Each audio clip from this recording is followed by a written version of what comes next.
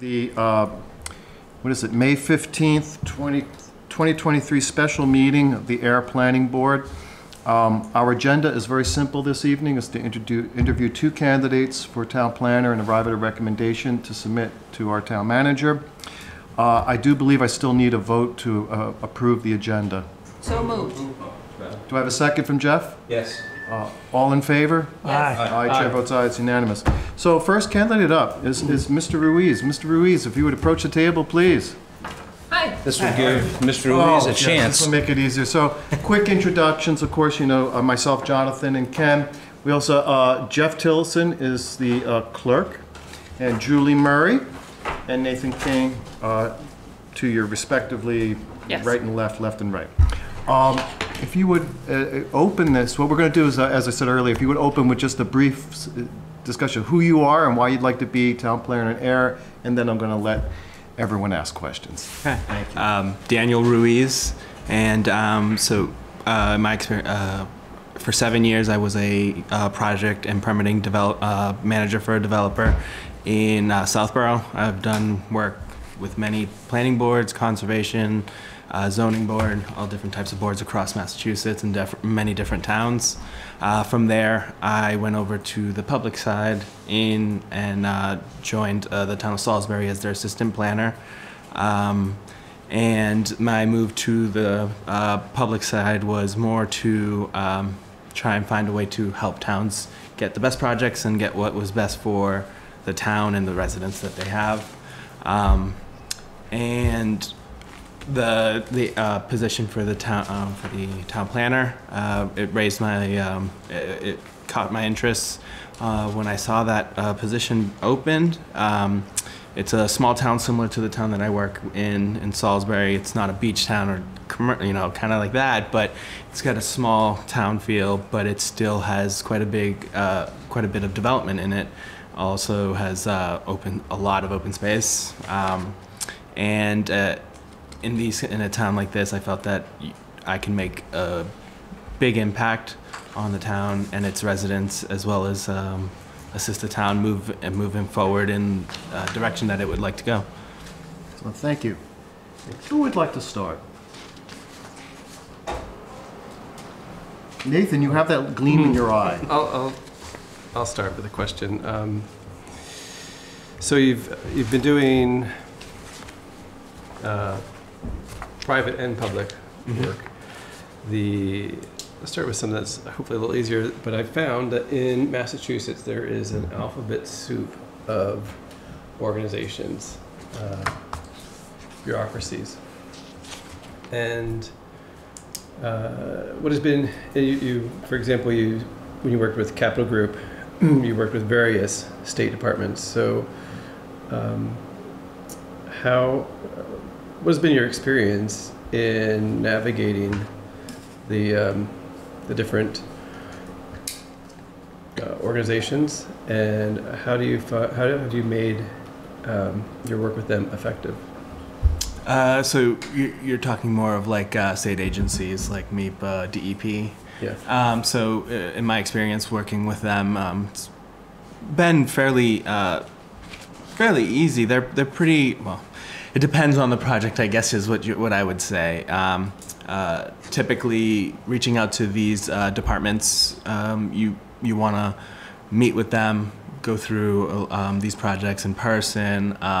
You want to make sure to keep them informed. There's a lot of back and forth communication with these department and state agencies, making sure that they stay informed on these projects, because as you know, the permitting process can sometimes move pretty quickly on the planning board and the town level, and kind of moves a little bit slower at the state level with those agencies.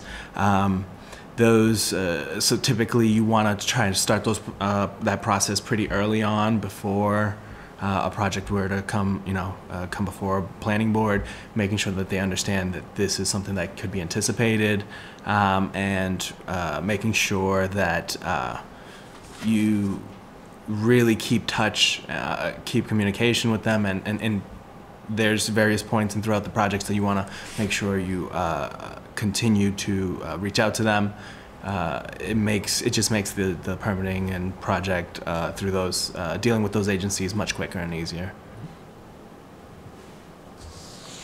Keep going.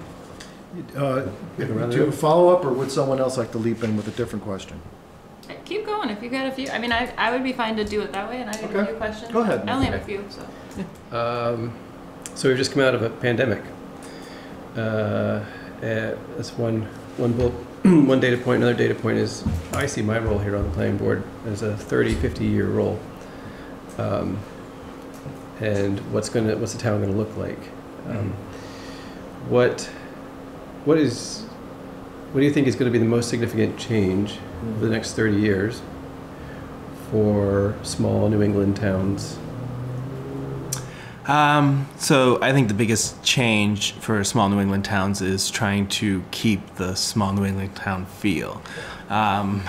There's this push towards a lot of condos, bigger developments of that nature, natural resources being taken down a lot more. So, specifically in the town of Ayer, I know you guys have like 49% of your, of the the land is about open space and natural resources.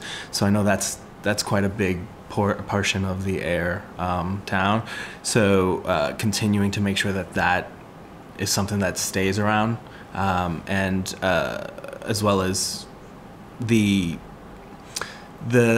move towards green energy, moving towards stormwater, reducing impervious area, making sure you're using green infrastructure, blue infrastructure, those kinds of things to make sure you can also do higher density, less taking up less open space.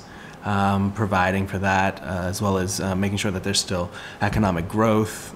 It's definitely with the pandemic portion, there's been a hit on retail.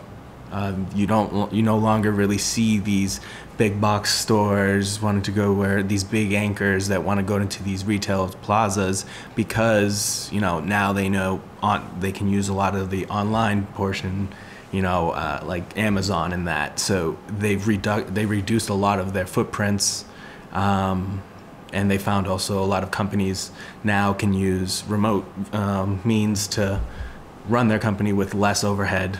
So you see more of that decrease in industrial, commercial, retail space, and now you're seeing more of the expansion of residential, just because now people are leaving these cities, trying to find the suburbs because they can work remote. So it's kind of that push. Do you ever follow up on that? I'm good. I didn't do. Oh, yeah, right, Jeff. I forgot to touch Please. on it. Welcome. Thank you for coming. Thank you for your interest in Well, that's applying so for nice the job. to say. I don't Applying for the job of planner here in Ayer. So Run to the clock. you covered a lot of ground just now, and it's really pretty cool. But you led me. The beginning of your response talked about the terrible side of density, which is condos and things like that come in. Okay, and how do you balance the terrible side of density? A project by Pulte Homes, a project by Emmanuel, a project by Toll, something like that, with the economic benefit of having that dense a tax base on that small portion of land. So how do you balance that out? It's a difficult balance. You have to. There's got to be some to keep that small feel like you have for Ayer. Mm-hmm. There is a lot of that single family homes that you want, but there is the necessity for multifamily so that you want the higher density on those smaller parcels so that you're not taking up as much open space. Mm-hmm. And it's difficult because you really have to balance the two, because there's also, when it comes to those bigger density, more affordable housing comes into play as well. And that's a big portion of that as well. You want to push so that there is that inclusion of affordable housing, because what you're seeing also is the increase of cost on housing, which at this point, I don't know how. Throw in the word insane at this point. Yes. Okay. Yeah, there you go. It's a difficult pressure countrywide at this point. It is. In most metropolitan and exurban areas like us. So that's I think we understand that at the table. Yeah, So. and especially now with Ayer in the MBTA zoning as well. But actually, you know, in our last interview, you had talked about that your guys' zones actually already accommodate for that. So that's. We believe we accommodate, given the MRTP, the Montechusett plannings, we believe we accommodate it. So there's no real answer to that question. Yeah. Okay, which is good. But what is the benefit of a higher density? Well, there can be a lot of benefits in the sense of if you had a property that's let's say a couple 5 acres, and you want to make sure that you're decreasing your footprint, so you're going to want to go vertical or mixed use, something like that, so that you're reducing how much impervious area there is, how much stormwater runoff there is, protection of the natural resources in the area. So it's a tough balance between the two. Mm-hmm. So it's one of those things that you really have to. Yeah. Each situation is different. Not to be argumentative, the planning board's job is to maintain the tax base in town, and everything you've mentioned is a nice to have from the standpoint of taxation. Mm-hmm. Can you speak about the financial side of density for me for a minute? Yeah. So typically on the financial portion is the amount of units that you have is typically how much the tax base is taxes paid out of those. Mm-hmm. So the more units you have, the more tax base you have. But you can also kind of make that up with commercial and industrial. Mm-hmm. So that there's going to be a balance between that. So you don't want it all. You don't want all of your tax base coming out of residential. Mm-hmm. You want to make sure that there's an even spread. Where you're getting industrial of all your commercial, industrial, and residential tax base. Thank you. May I, if it's okay, I know I said I was going to shut up, but follow up. Tell us, how would you feel comfortable in a situation? How would you deal with a situation where we had a proposal that actually met our criteria, was dense, and we had abutters or people, who show up and say, this just doesn't have our air. This doesn't feel like air. Mm-hmm. This is Concord. This is Cambridge or something. Not Concord, Cambridge or Boston. How would you respond to that, to a public concern like that? So actually, I can. We have a project currently before us right now where it's a less than an acre parcel, and they were trying to fit 24 units on it. So it's very, very tight, and that was one of their big concerns was that exact same thing. It was too dense. You can see the beach from the 5th floor. Excuse me, I'm sorry. So that was one of the big concerns was density, and what we did was we met with the applicant, and we also met with the residents and tried to facilitate a way that we could kind of come to some sort of a middle agreement. Mm-hmm. In the way, and they've actually now just reduced units down to 20, accommodating more visitor parking, and now we haven't had the meeting yet, but at the next meeting we're going to discuss that and go through it with the residents. And so, excuse me for a second. Go for it. This is through the planning board, not through the zoning board of appeals. Correct. Okay, great. Thank you. No, it's yours. It's yours. No, I'm just curious because when you say we just met. Sorry, the planning board. That's quite yes. right. I mean, we wear many hats in this room. Mm-hmm. A couple of us are in affordable, a couple of us are in CPC, a couple of us are in a lot of different things. Some are in neighborhood stuff. So we wear a lot of hats. So sometimes when we say we may be talking not about what's in the room. Mm-hmm. I just want to double check with that. Okay, I do have other questions, but if you... Can I jump in? Yeah, please do. My question goes off of that. So I don't think 30 years out. I mean, that's good. But I tend to think more immediate. And I won't ask you about the wildlife when they fly through the room. We'll just have to deal with that when that happens. But for Salisbury, if you could, which we know we have a lot of constraints as a planning board, right? We can't do everything. But if you could, what would be your planning vision for Salisbury in the next few years? So for Salisbury, it would be trying to bring in a little bit more of. Right now, they have this Lafayette and Maine commercial district that's not. They just put in sewer, and as of right now, there's a lot of land that's just undeveloped.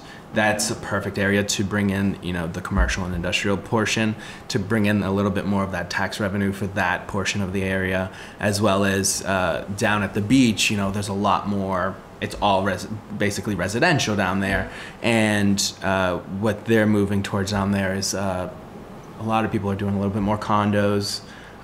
So it's bringing in an increase of tourism for that area. They're also we're working on reviving or redesigning the Broadway Mall area down at the beach, which is the beach center area.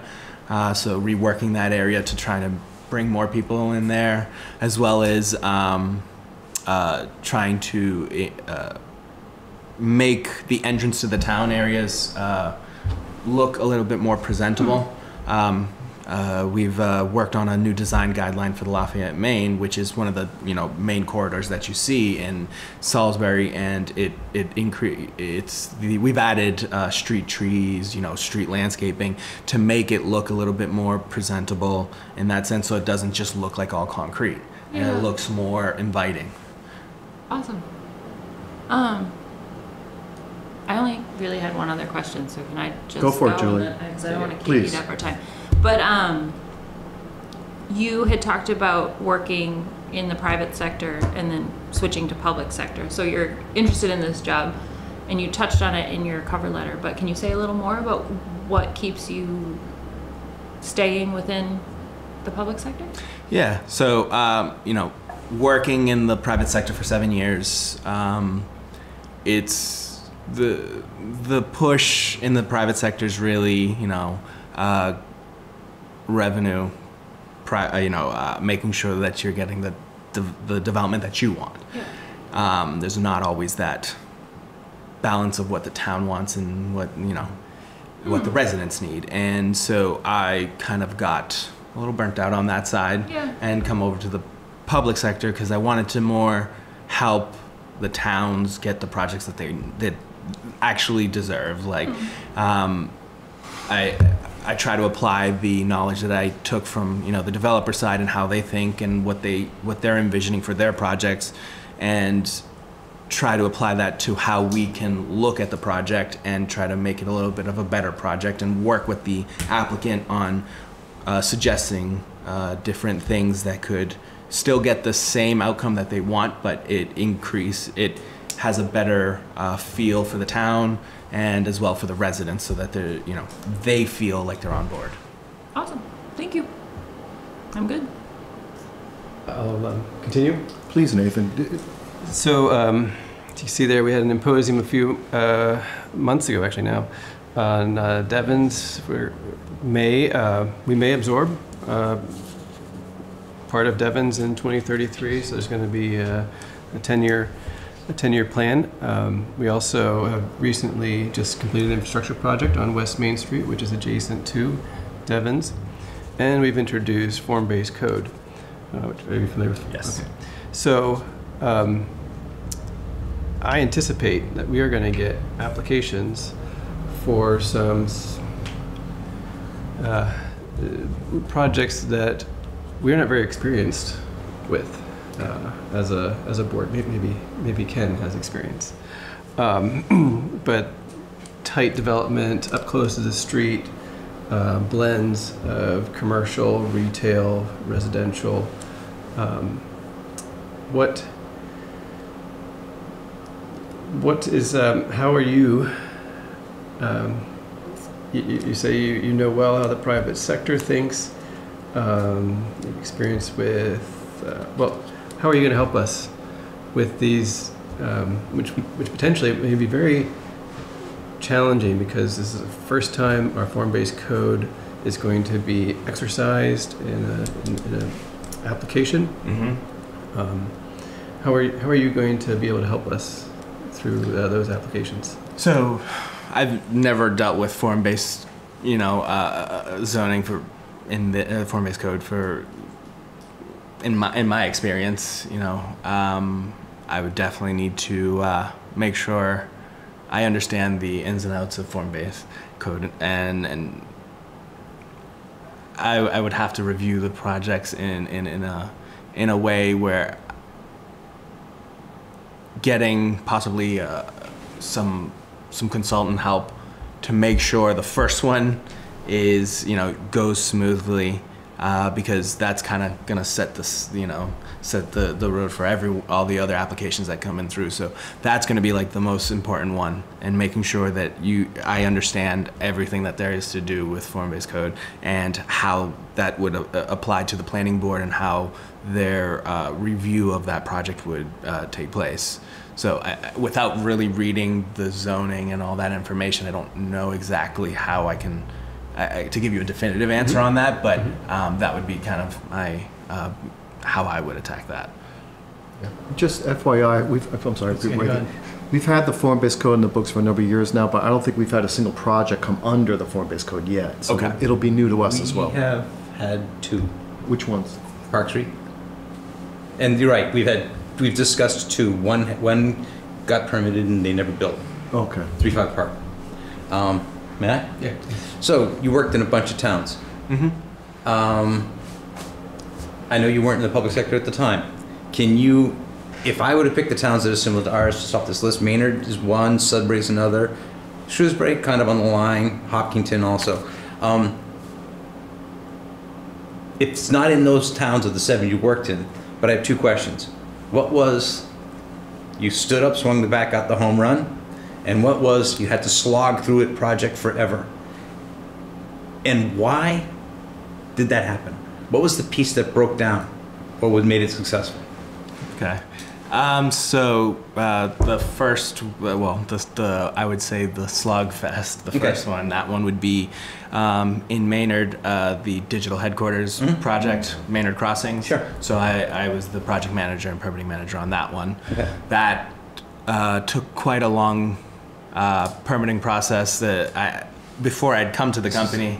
Bell Tower Place? No, Maynard Crossings, Okay, thank you. on 17 and 27. Oh, I know where it is. Yep. Okay. Because I did the old one of the old mills in there. Oh, okay. I'm old enough to have done that stuff. But go ahead. Yeah. So that project actually had, been in the process prior to me joining, and then when we got there, we did a full redesign. So they had been working on that for like 5 years, and we did a redesign of the project. Which ended up the way it is now. And what we did, there was tons of meetings with residents to make sure all the residents on those side residential streets were going to be okay with the project. There was, landscaping, just rows and rows of landscaping for protection and screening. We talked about lighting. We discussed lighting hours. There was an O&M plan that went through every single thing you can think of. How did you handle the 30-second change in level of service on the road for 6 minutes a day? That was another big thing. How do you handle it? Yeah. The traffic impact. So, and a success. And then in a success, Framingham, use Framingham, that's perfectly fine. Framingham, the old Millwood Golf Course. I don't know if you know that one. Yes. We worked with the town of, that city town. At that point, they were still a town. Yep. Framingham, and we worked with the planner in that area, and worked with the board and the residents, and came up with a development that kept almost 40 acres of open space and still had 129 units for an over 55 development.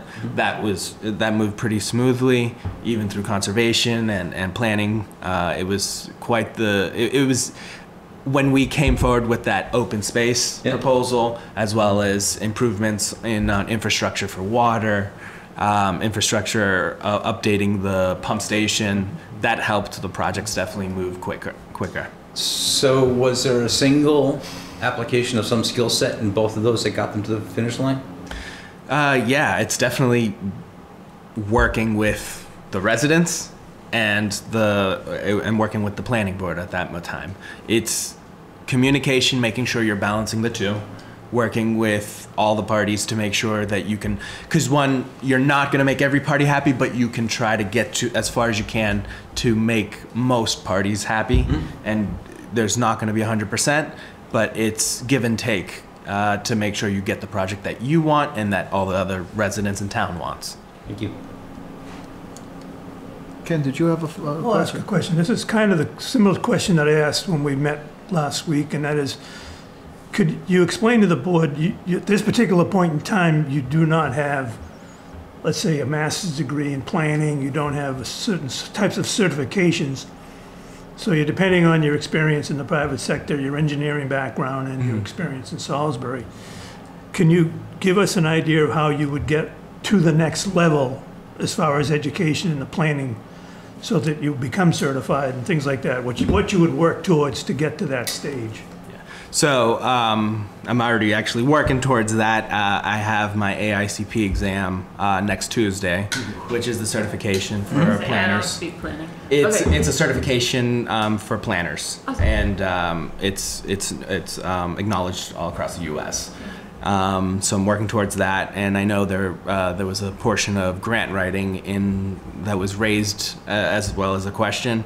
I would take courses on review how to do grant writing, as well as making sure that there's a lot of programs out there that they do public CPTC, I think it is.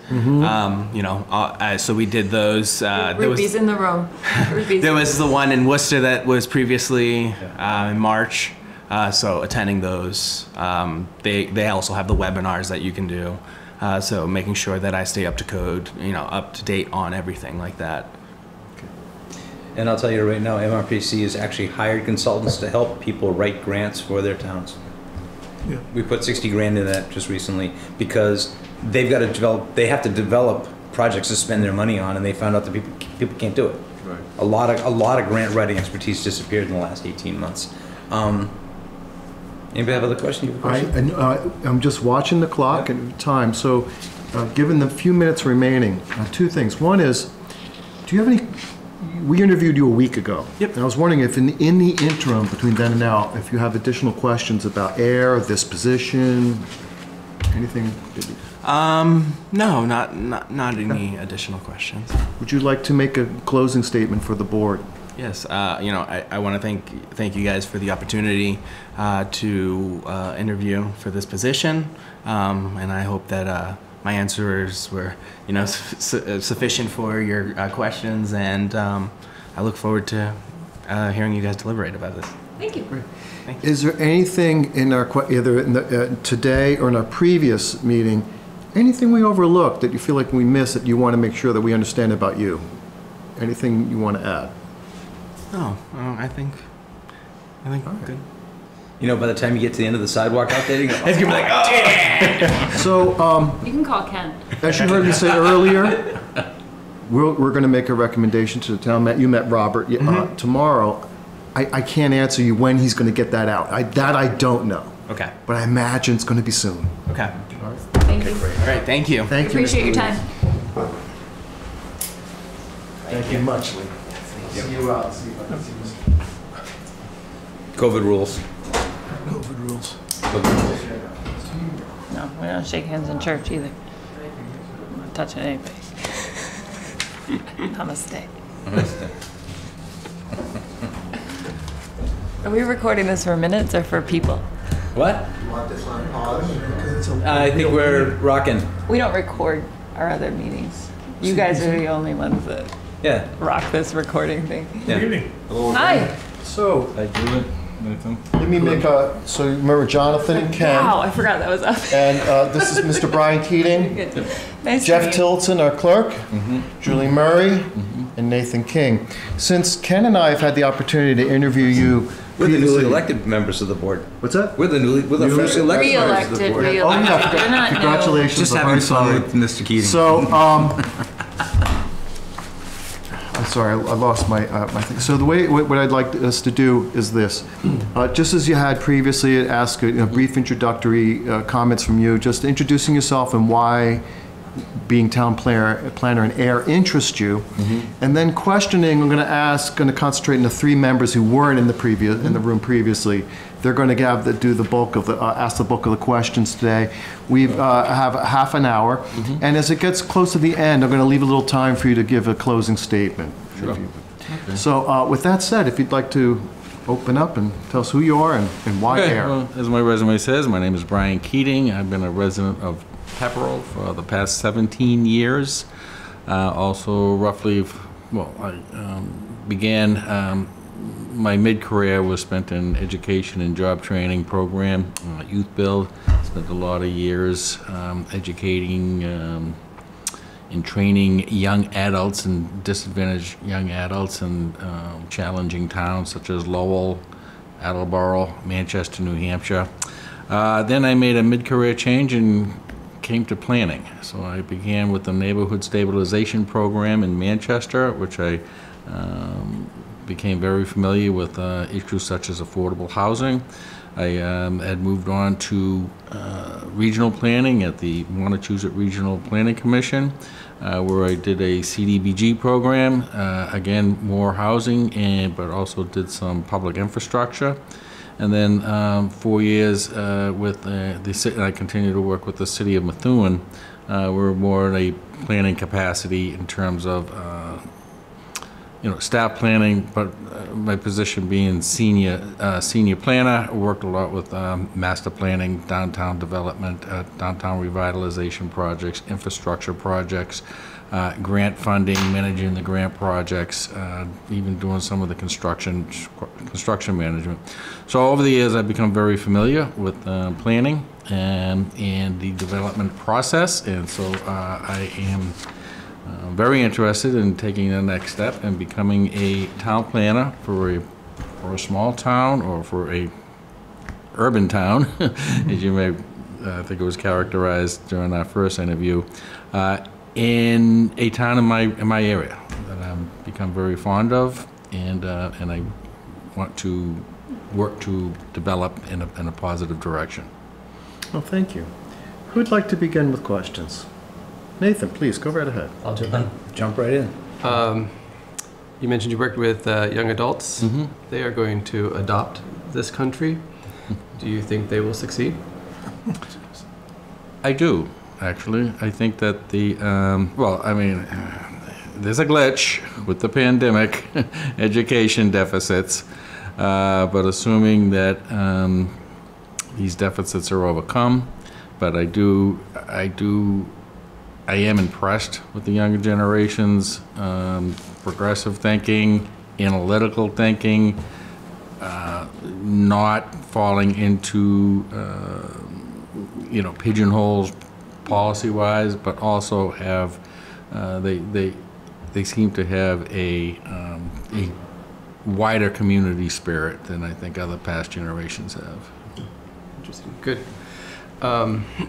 So I saw you worked on a proposal for North Andover's commuter rail station, and I'm not familiar with that. One of my primary interests in this town was we have a unique downtown neighborhood right here on Main Street, and one of the assets is our train station, which could be much different in the years to come. Can you describe a little bit what your project is, and then if it succeeds, what do you think will be the most significant factor? Sure. Okay, well, the project in North Andover is particularly it's a feasibility study. It was a topic that was brought up in a public forum during the master planning process. The city itself is not 100% committed or is gung-ho or is looking for this to happen. Just in response to the master plan, it was just let's get a feasibility study started and see what it would take to bring MBTA, a commuter rail station, through North Andover. Of course, there's a station in Lawrence, and there's two stations in Haverhill. There's something, so is it needed? Not sure. The fact that without guiding the feasibility study there, the new Amazon distribution warehouse, 1.3 million square feet is opening there, and so probably there would be consideration of having a station, a commuter rail station to the rear of that, where it does abut the right of way, the rail right away. But so that was the extent of the project. We just got a feasibility study out, and so I'm not there. I'm back in Methuen, so I haven't got the follow-up on that, but that was the extent of the project. Of course, a commuter rail station here in Ayer, I think, is a valuable asset. Of course, people want to get on the train, get it into downtown Boston without driving, freeing up, reducing the carbon footprint that way. And I think if the downtown was designed intelligently, as I'm sure the direction it's going, there'll be lots of multimodal connections to the rail station, and not necessarily needing to build a large parking garage, to be a part of that. Parking is critical, but I think looking at ways to provide access to multimodal transportations would be key to making this a real asset to Ayer and the region. Thank you. Julie or Jeff?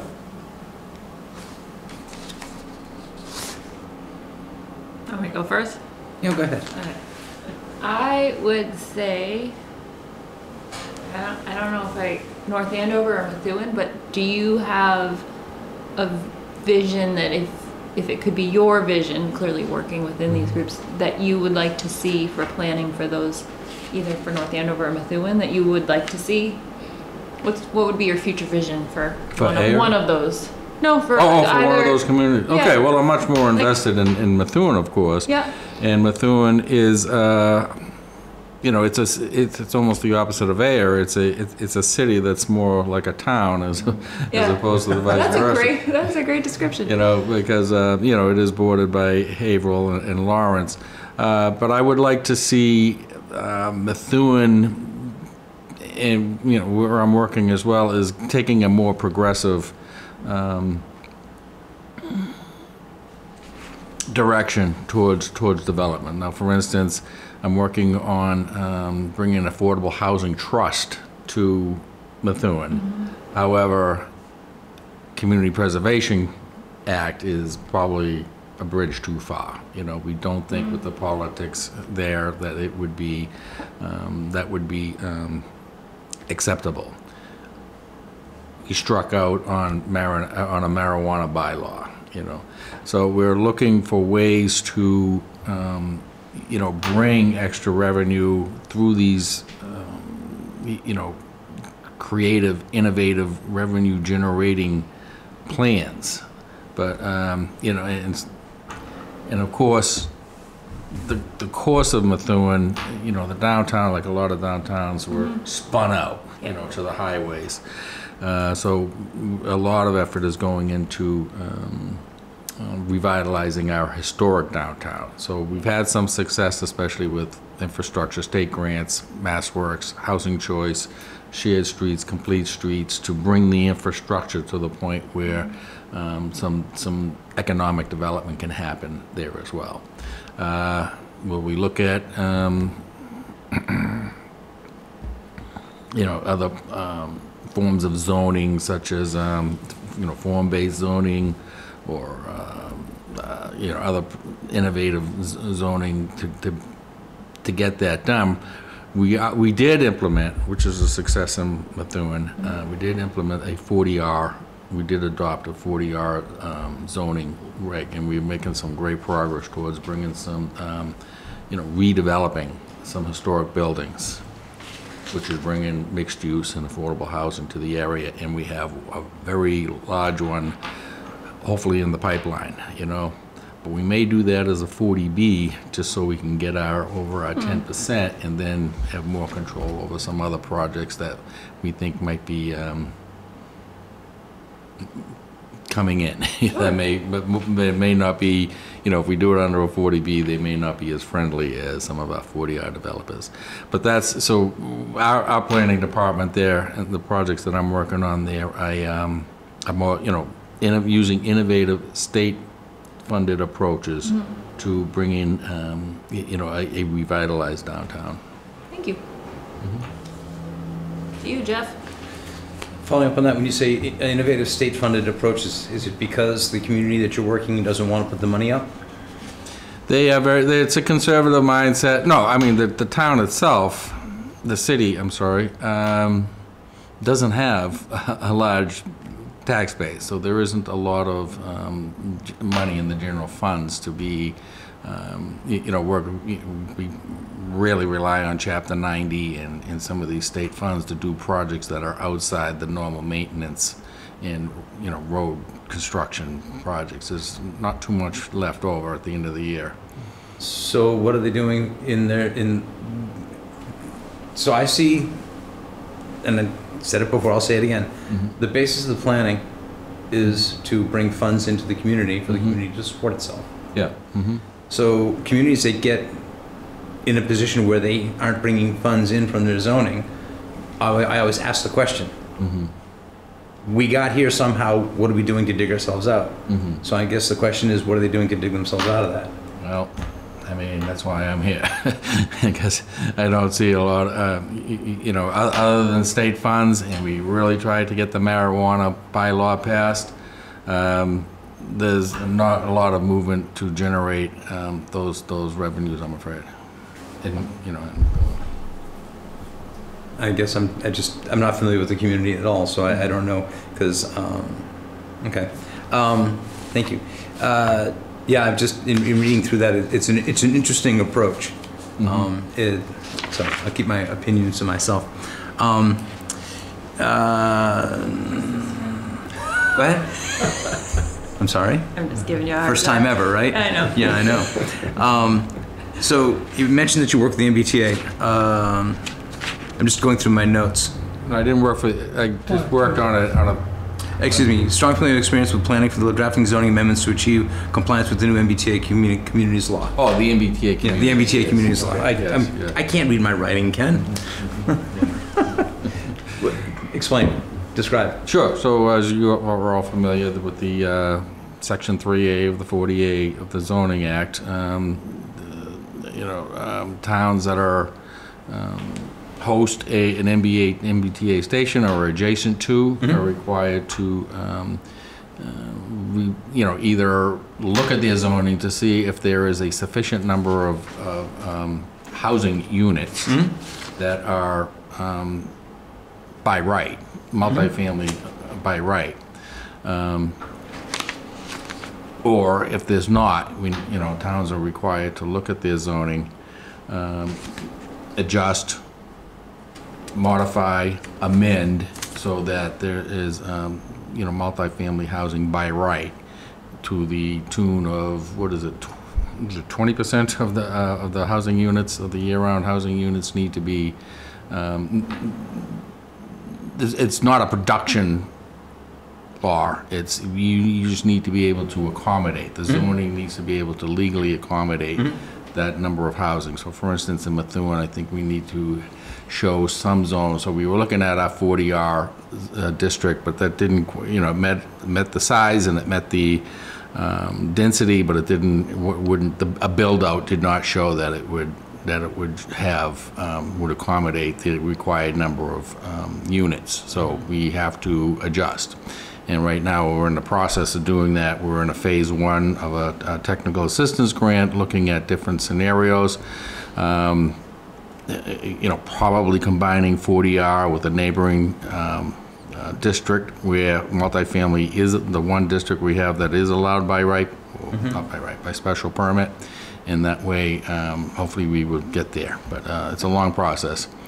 I was doing the same thing in North Andover, and they were looking at going down getting a larger commercial zone to be able to allow developers there or landowners there to be able to build up with the allowed density and get their, that compliance met. Please, follow-up? jump in. So you mentioned with Methuen that you had experienced some headwinds with some things you thought were responsible, but you faced opposition. So I want to say in a general way, how do you deal with a situation in which there's an initiative which, in your best judgment, professional judgment, is the responsible, right thing to do, but faces considerable popular opposition? What do we do? What do you do? Education, public education, you know, designing public forums or that will allow as many people as possible coming into a room and breaking out into workshops, have a panel of experts, perhaps, you know, going to agencies and getting experts to talk about the importance of some of these, say, for instance, the marijuana, you know. I mean, it is just a boondoggle for towns, you know. There's a lot of work to it, but there's a lot of money coming in. But there's, when you have a, you know, I can point to one person in particular that was so strongly against it. She's a wonderful neighborhood advocate of the low-income neighborhood in Methuen, but she is so dead set against it, you know, she almost single-handedly, and there's no talking to her in this thing, you know. She's a wonderful person. But this she was dead set against, and she brings out her organization, she brings out her voices, and they just say no. But I think there's no, that's not to say that education, public education in evidence-based information will not help in other situations. So that's where we always look towards. Thank you. Ken, did you have a question? Or I'm not sure if this is, we brought this up during the other interview or not, but this question is regarding a typical application. Let's say it's a subdivision application that comes into the office. Do you have a checklist in your mind or from your experience of what you would look for red flags in an application? So, how, you know, as an application comes in, there's going to be, you know, we've got our rules and regulations, we've got subdivision regulations, but could you rattle off some of the red flags you might be looking for in the application process? Sure. I think what you're looking for is traffic flow. You know, where is the parking in the term I'm thinking of, but the flow of the traffic through the subdivision. Does there appear to be conflicts between, you know, if it's abutting on a main road or a major road, you know, what are the conflicts there? Is there other parking, and what is the emergency vehicles? If you see some turns or a cul-de-sac or something that isn't allowing, you know, turnarounds, or another, you know, of course, if there's slopes and contours and wetlands, almost the first thing we look at is wetlands. You know, where is the delineation? Where are their markers? You know, does it look like that they're cutting back or cutting too close to the setbacks and the buffers? Those are some of the things we always look at pretty closely. Do you have an engineering background so that you can take a look at a set of drawings, or would you typically? I'm not an engineer, of course, but I am very familiar with looking at site plans. You know, so I mean, I've always had have an ability to read site plans. Yeah. Okay. That's right. Jeff, earlier you had asked a question about a project that's slogged and a project that's successful. Would you Want to repeat the question? Please do. Okay. In your experience in planning, on the municipal side, I imagine there's a winner and a loser. The project that just went straight through, it was great, everyone was happy. And the project that was a slugfest. Okay, as I described it earlier, stepped up first pitch, home run. The next one, they just threw pitches and you just foul them off, and it's a slugfest. Can you describe one of each? The community it's in, what it was. That's the start. Sure. Okay, let's see. One it's in the pipeline now.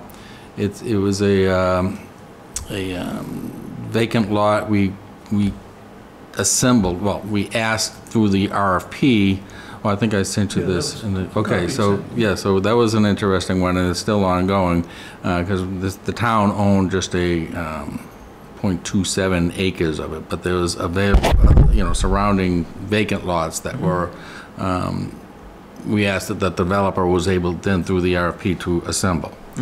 Okay. He came back, in order to make this project work, he was proposing 58 units of housing, but it would require, dimensional variations, height, and density, of course. But the administration was, well, it would be tough sell zoning, but we were pushing through it through 40R, okay? Now, we're asking for him to, so they had to go back and retool that, so this is an example of a more challenging one that we thought would, personally, I was looking for it to go through as a 40R, because it would have been the key to revitalization of our downtown, bringing that business there. That's still a work in progress right now? Yes, that's still, yeah, right now we're retool the RFPs so that they would, we wouldn't have to go out to auction for the property, but that it would not necessarily have to be a 40R. He could come back and submit a comprehensive permit. So, which I think is probably the better way to go. Would it be all residential or mixed use? It would be mixed use. Okay, thank you.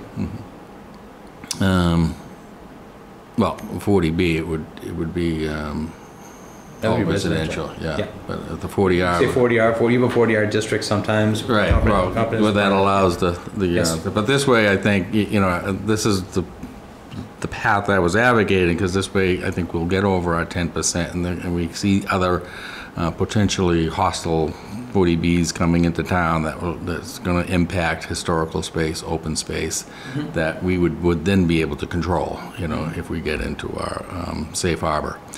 Let me see, project that went through easily, probably the best one I can think of is up in Manchester when we did the NSP. We were able to partner with some neighborhood chodos, and we were able essentially to redevelop whole neighborhoods, disadvantaged neighborhoods. Of course, there was no opposition. We were developing abandoned properties, blighted properties. And I think in one neighborhood, I'm thinking in particular, the Granite Street neighborhood, there was at least 4 homes, structures that were involved, which resulted in 6 or 7 units of housing, newly affordable housing. And I think that was just a home run right out of the box, or whatever, in whatever metaphor you want to use. It was a very successful project, and that was replicated in other neighborhoods in Manchester through the use of. Are those managed by Manchester Affordable Housing now, or how are they managed? Yes, Okay. yes, yeah. So they became public. It's public housing, truly public housing, being managed by. Well, it's not the community? public housing in the sense that they're managed by, some of these were home ownership opportunities that were done through lottery. But then they were also managed by the chodos up there, so Families in Transition. I think the other name's escaping me right now, but there was a NeighborWorks affiliate up there. Manchester, NeighborWorks- Massachusetts, Manchester, New Hampshire. This is Manchester, New Hampshire. Yeah, I'm not as familiar with the acronyms in Manchester. Right. Well, they started as a NeighborWorks of. They're now the NeighborWorks of Southern New Hampshire. So, what's the one skill that carries across both those projects that makes them work? One skill, well, I think it's being able to envision from beginning to end. I think managing the process, managing the budgets, managing the flow. You're doing procurement, you're doing budget management, you're doing construction management, of course, grant management. So I would say the one skill that flows all the way through. Almost financial. I mean, I think, budget management, making sure that all the pro formas are working, and that would be one skill that I would think that would flow. I've got an eye on the clock, so Yeah, there's enough time at least for another question. I'm satisfied Jeff? at this point. Thank you. I'll do one. It's over. I've heard recently we have a 200,000 housing unit shortfall in Massachusetts. From what you said, Brian, you've tried private route to make projects work. You see the need, and I think it sounds like you have a good understanding of the public mechanisms to make the public side work. Ayer is 8,500 or so people, slowly growing. We've developed a lot of our boundary areas and conserving more of that. There's real opportunities downtown. And Ayer, I think, in my opinion, it could inflect, especially post-pandemic and people moving around. So I expect to get more inquiries for projects, applications in the downtown area. How will you, first, let me give you two questions. What do you see happening in the next 30 years in small towns like Ayer? And how will your experience, both private, public, what do you see helping Ayer develop to be continue to have a sustainable tax base and grow? Well, I think the key to your question is zoning reform. So whether it's form-based housing that increases density as you get closer to downtown, allowing property owners to build up with mixed use with commercial on the first floor, housing above, but then also allowing more in the suburban areas of town or the rural sections of town, allowing more multifamily or two-family or three-family even by right. We have to increase the density on the lots. Maybe if you're those zoning reforms that allow that density while preserving open space, of course, and farmlands and environmental, areas of critical environmental concern, streams, rivers, wetlands, whatnot. I think all the tools are in place. They just need to be accepted more openly by town meetings and by city councils. And I think a key task for planning boards and planning commissions are to increase that education, show that this can work. This is where we need to go. I'm going through the same thing in Pepperell, our planning board, and I'm on the Affordable Housing Committee there in the CPC. It's, people think that their town is special, that development shouldn't happen here, should happen everywhere else. Well, that's not true. The state has been trying to crack this housing crisis since 1969, right, or even before, through different, formulas and funding programs and innovative ideas. We have to get on board, and every town has its responsibility to do its share. So I think, the inclusionary zoning, I think it was a good way for Ayer to go. For every 5 units built, there needs to be a 6th affordable unit, and that requires higher density, building, and allowing that higher density to occur in more areas in town. Whether it's through more housing through more residential districts and commercial districts. Did I get to both parts of your question? I think so. Just how do you attract that private side then, if we have the foundation? Nathan, I am so sorry, but I'm going to have to cut you off because in respect to the time, so I want to give you time for two things. The first is, we interviewed you a week ago. I was wondering, in the interim, did you have any questions or comments over that week that you have for Yes, us? I did. Well, one question was the MBTA. I was wondering how the MBTA community's question, how but I happened to be sitting out in the hallway and read your annual plan, and it looks like We made it. You're in compliance. We and Fitchburg are the two communities at this point that MRPC is looking at as having been compliant. Because everyone else is Whether pulling they- their hair out. Whether they change the goalposts might move, Yeah. but we're rather fortunate. With Well, then, what was did a memo come out last month or 2 months ago, and they said, well, this really is a housing production. It's not just zoning, so they really want to see some housing come out of this. That's good. And the other question was, in terms of the state-funded grants, is there a one-stop? Who's responsible for applying for the one-stop application? Is that town planner, or are we looking at I think you would be working with Alan Minoy. Remember Alan from Economic and Community Development? Yes, yeah, okay. We would expect you two to work very closely. Okay. Would you like to make a closing statement? Sure. Okay. Well, again, I'm coming to you hat in hand, not having had the title or the hat on my head as a town planner, but I really feel like I've had the experience and I've been around it enough that I'm willing and able and very knowledgeable of the position to take this ball and run with it. Again, it's been my mid-career goal to be a town planner, especially in a town where I live. Instead of going off into a more wealthy suburb or into a city, I think this would be the perfect fit for me. I think it would be. Let me see. I bring a wide, not being pigeonholed in, the development process. I bring in a wide range of skills, affordable housing, infrastructure development, some economic development. Bring in a lot of skills to the development process, to the application development process.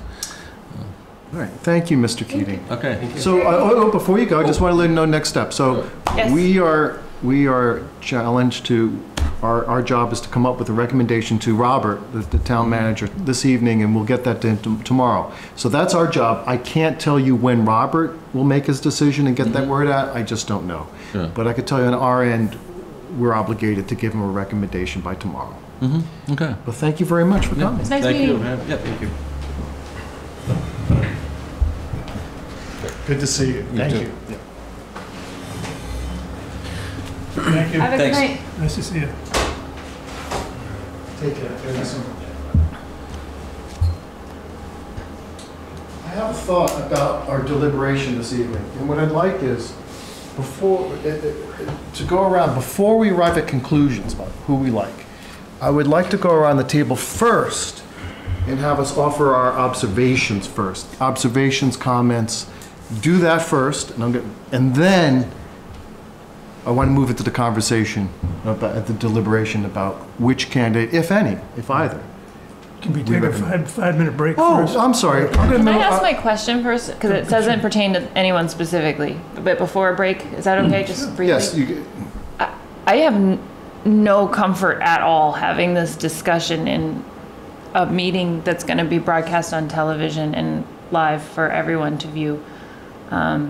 So I have no problem submitting my thoughts to you directly or to Robert, but I am not, unless you can, Julie, we're after the break. obligated. Yeah, we have to. We under the have open to. meeting law. We have to. So that's fine. OPM. We but have to. Open meeting law means we have to have this meeting publicized, but I think I'm going to refrain from talking, and I will meet with Robert privately one-on-one. I'm not in a group of 5 of us, open meeting law. Julie, we have to have the deliberation. Has to be an open meeting. It has that we ask that question, and by law, this conversation is going to be public. And I know it is so a then I'm little going to awkward. listen and then figure out where I would like to be on that. And I actually would discourage you from having a private conversation with Robert. No, What I I'd will like not. is to go, That's fine. all of us, and say, whether it's consensus or divided, like to say, this is where we arrived, Robert. Interesting. So I'll Okay. follow how it goes. All right, thank you. And we're going to take a 5-minute break. Okay, we're back.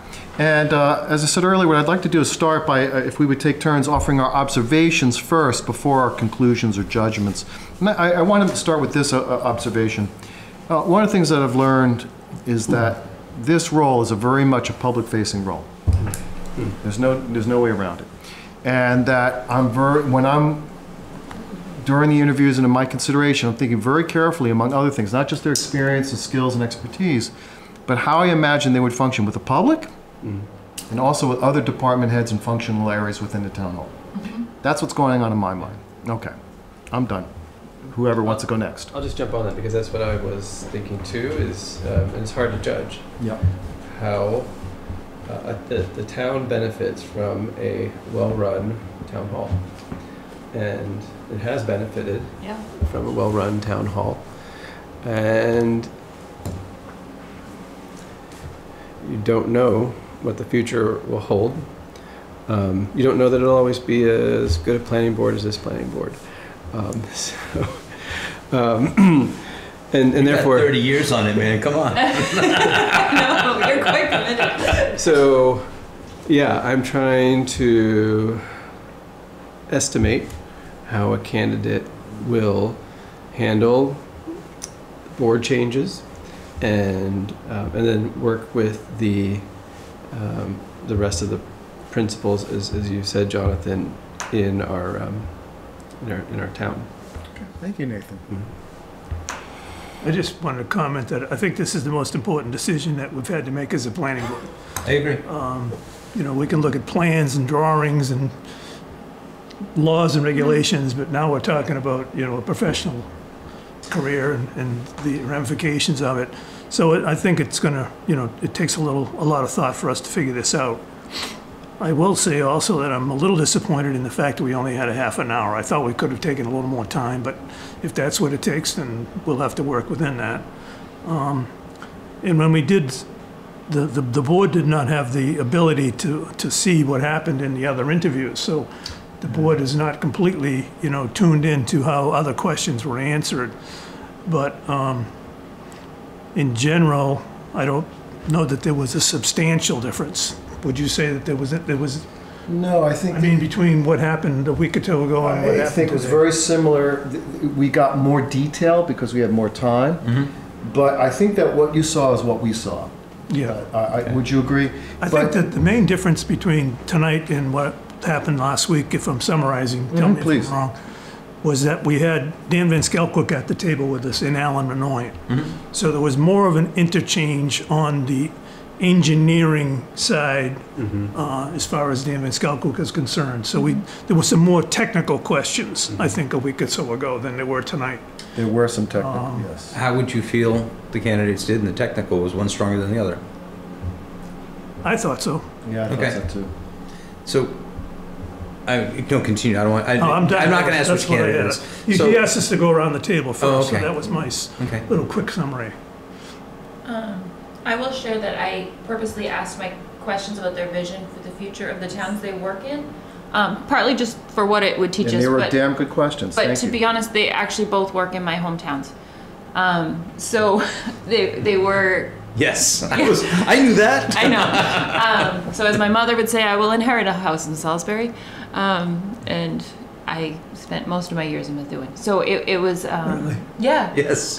So it was helpful for me, ironically. Okay. As a person with probably less background in planning, to hear about the communities and how they were shared. So that was a really important question for me as far as how those communities were reflected in those answers.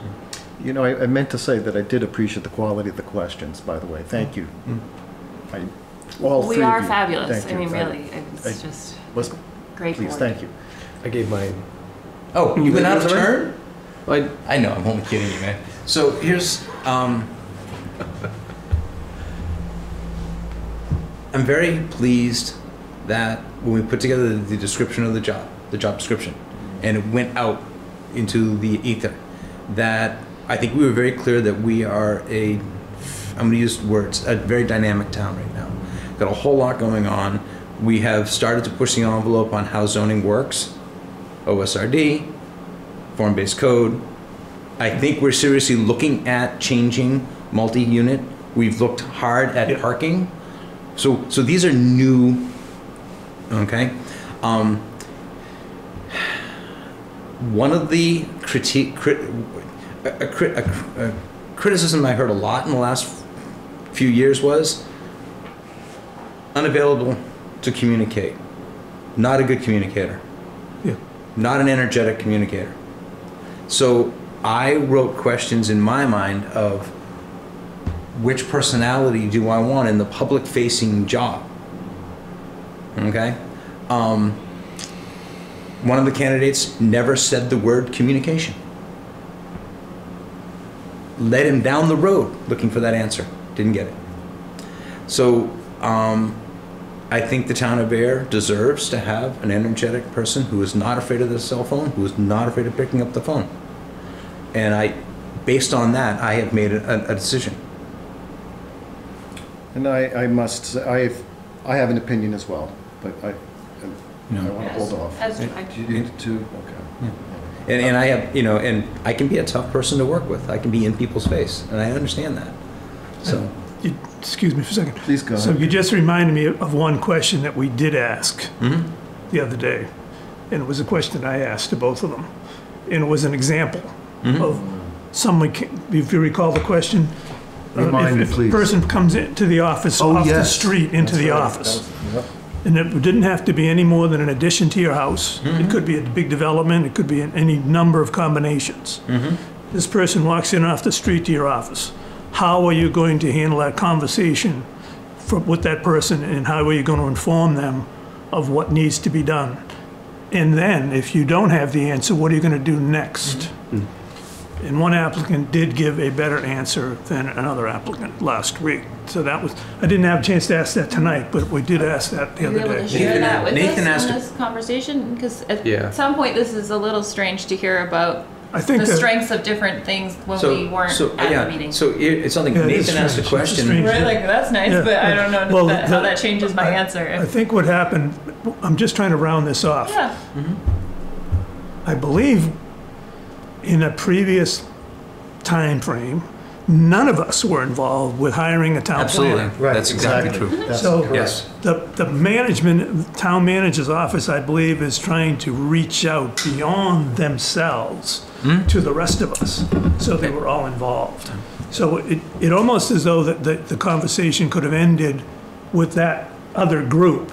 But I think we've all been given a chance now to be more involved, which I think is a better solution. And I appreciate that. And one of the things that we do as a planning board, and I'll make this observation because I saw how it used to be and how it is now, none of us are shy about showing up in the planner's office and saying, let me dig in with you. Exactly. Yep. So that's a large part of it for me also. That's a big deal. And one of the things I heard with Daniel was, Nathan asked him a question, he didn't know the answer.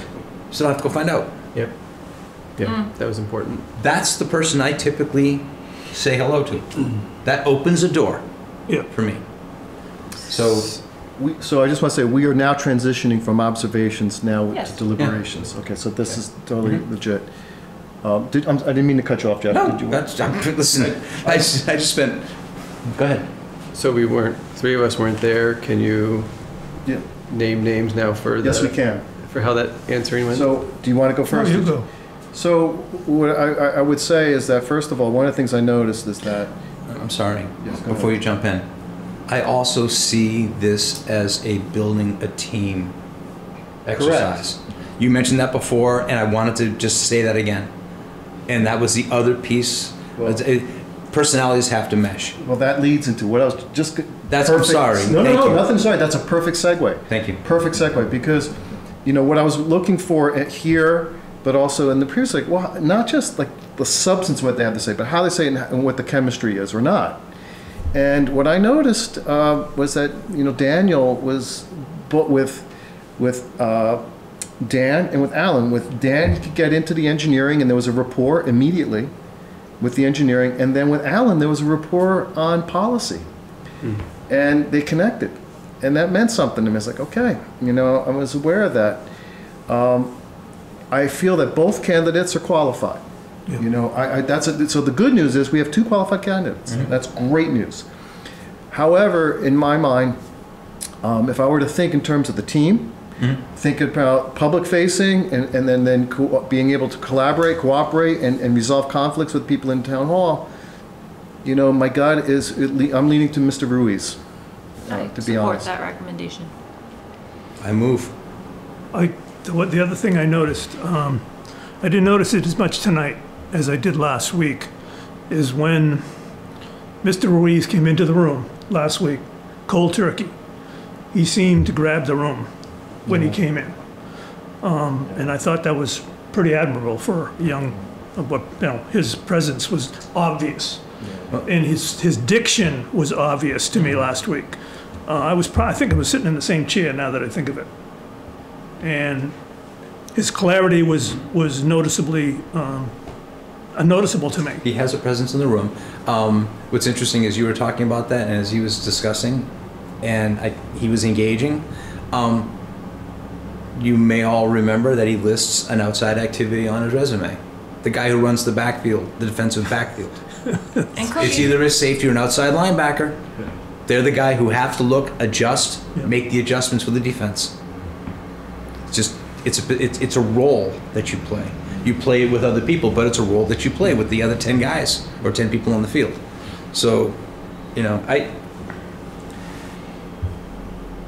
represents a change from the past, which I think would be welcome. Neither candidate's going to understand our paperwork, how our processes work. They both have worked in municipal, so they understand Mass General Law. They don't know our regulations. They don't know our bylaws. That's quite all right. That will come with time. Exactly. And I think Mr. Ruiz worked with a permitting package called Citizenscape, where I forgot the name of it. So there was a software package in his background, and I know we're trying to move towards that. That's a good point. So, I mean, how do we get people to be more successful in the team without having to have face-to-face all the time? And Dan is working on that. His predecessor, Mr. Wetzel, started the process. So I think that's going to be an opportunity for the town also going forward. And adding to what you just said, that actually came up in the previous meeting, and I think it was either Alan or Dan brought up this idea that the town is moving to more sophisticated, streamlined communications in real time. And Daniel was already familiar with the kind of technology he was talking about. Yeah. And as an example, Charlie goes out and does the first inspection.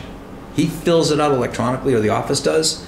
That then tells people who have a to-do, it's on your list now. It's now on the list. list. Used to be we get together every other Tuesday and we talk about how we're going to get it done.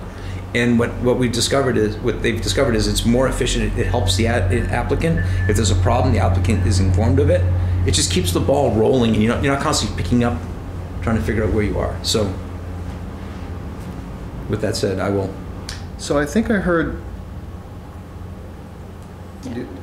So far, three of us, possibly Ken, leaning toward Mr. Ruiz. Nathan, did you have a leaning one way or another, or some thoughts? Let me make one more point, and then I'll get there. Ayer is one of the things that Mr. Keating said was to, and he's also familiar with the law and the public sector, how that works, that we need to put in place, towns need to put in place zoning, the MBTA Communities Act needs to be put in place. Ayer is there. We're not perfect, but we just went through a big budget town meeting. We were able to purchase a fire truck. We're able to fund our own bridge. Ayer is positioned with form-based code. Ayer is positioned with a healthy budget, with CPC monies. My point is that we don't need somebody to come in and put legal infrastructure onto us, or to dig us out of deep financial holes. Where the downtown has gone to the suburbs. Ayer's ready to move. Sorry? Ayer is ready to move. Ayer is ready to, as you said, dynamic. I think Ayer is at an inflection point for density and for bringing in. I think smaller businesses, not the big boxes, right? But smaller businesses and more residences. Hopefully, not all single bedroom residents, but I hope for mixed communities. So I think that said, we need energy. We need to be able to communicate. We will need help to implement these laws and regulations that are in place. That's where somebody experienced in the public sector may have edge. But I think the tilt is the other way to the skills that Mr. Ruiz brings. Okay. I'm hearing a consensus for recommending Mr. Ruiz to Robert. Is that correct? Yes. Yes. What I don't know is if a formal vote is required for the recommendation. I move that we recommend Daniel Ruiz We might as well do it this way. to be offered the position of town planner for the town of Ayer. Or may I offer a friendly amendment? Of course. That we recommend to the town manager. I move that we recommend to the town manager, Mr. Ruiz, be offered the position of town planner I'll for Ayer, second that. We have a Massachusetts. second. All in favor? Yes. Aye. Aye. Chair votes aye. We have a unanimous consensus to present to Robert. I'm not sure if a formal document is necessary. I will write to him tomorrow, and I'll say to him, if you require something more formal, I will, of course, compose a memo or letter, but I'll certainly let him know of our recommendation immediately. And in every situation, if I may, Please. in every situation when you're working with a possible new candidate for any position, there's going to be a give and a take along the way. Sure. That's all. We have limited information to make that decision, and I think you do the best you can and you make it work. So There's going to be a learning curve for all of us. there's There always a will be. learning curve on our side and their side. Absolutely. I don't have anything to learn. I feel Maybe humility. very Really? confident that Robert, Carly, Dan, and Alan, and I'm sure the others will be more than happy to help get our town planner up to speed. And certainly we will. I certainly will absolutely be available to our new town planner. Fantastic. And I suspect others may want to join in that as well, because yes, there are a bunch of bylaws and regulations to go through. We have to bring them up to speed with the projects that we are currently involved in and what's going on. There's work ahead, but I'm feeling optimistic. It's interesting. I'm optimistic too because we came into this process. I've spoken to a handful of towns and a handful of communities in this area, and they're all struggling to find planners. And when Robert said to me a few weeks ago, we have half a dozen qualified applicants, Wow. I was very encouraged by that. Yeah. I think Ayer is well positioned. I do too. You guys have done an amazing job. I also just want to say I was really impressed with the quality of questions that you all asked. Thank you. It was great. If there are no other additional comments, I'm going to adjourn the meeting. Was there nothing else on the agenda? I don't That's recall. it. That's okay, the cool. exclusive. Yes, that's it. I want to restrict it to the formal. I just didn't bring the No, agenda there's copy with nothing. me. Got it. There's Thank you, nothing Mr. Chair. there. Meeting adjourned. Everyone, thank you very much for your contributions, and Thanks, Barry. see you next week.